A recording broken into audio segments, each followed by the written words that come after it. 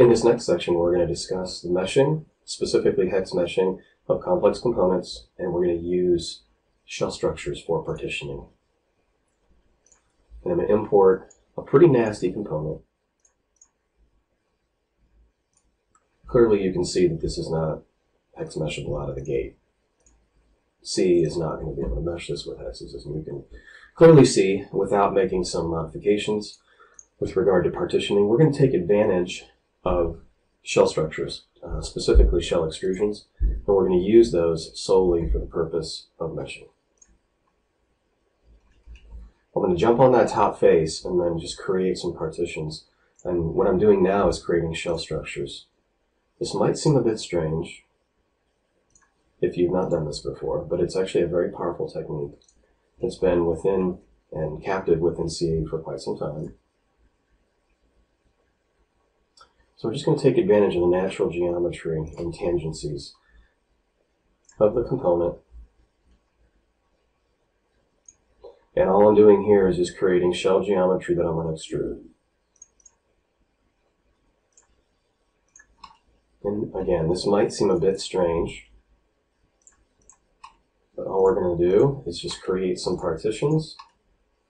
And these are partitions that might take you, if you didn't create them this way, it would take many features, 20, 30, 40 features easily. All right, so there's a couple more that we're going to create. Not too many. Just allow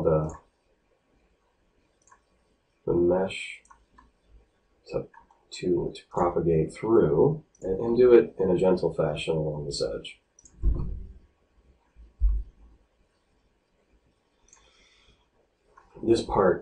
This area here ends up being the most difficult aspect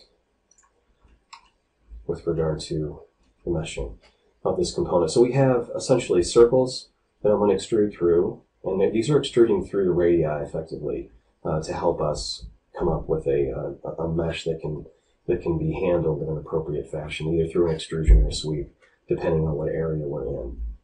This should cover it.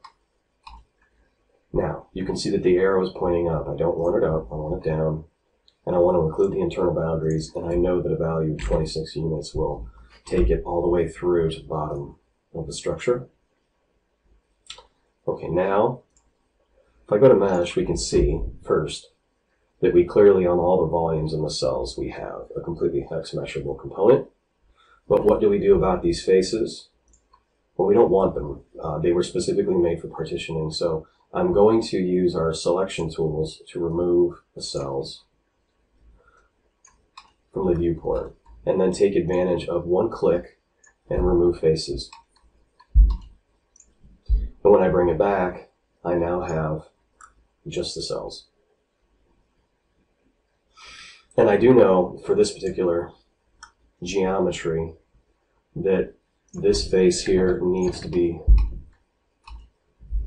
virtual topology, we need to create virtual topology on this face and merge those two faces for the successful creation of the mesh.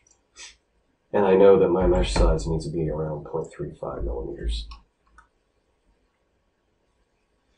And I'll leave the defaults.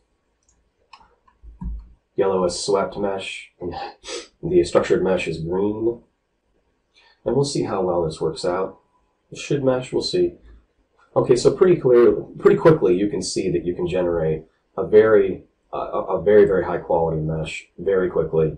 And we've done it in 4 features. We've created a shell, removed faces, and then done one virtual topology face.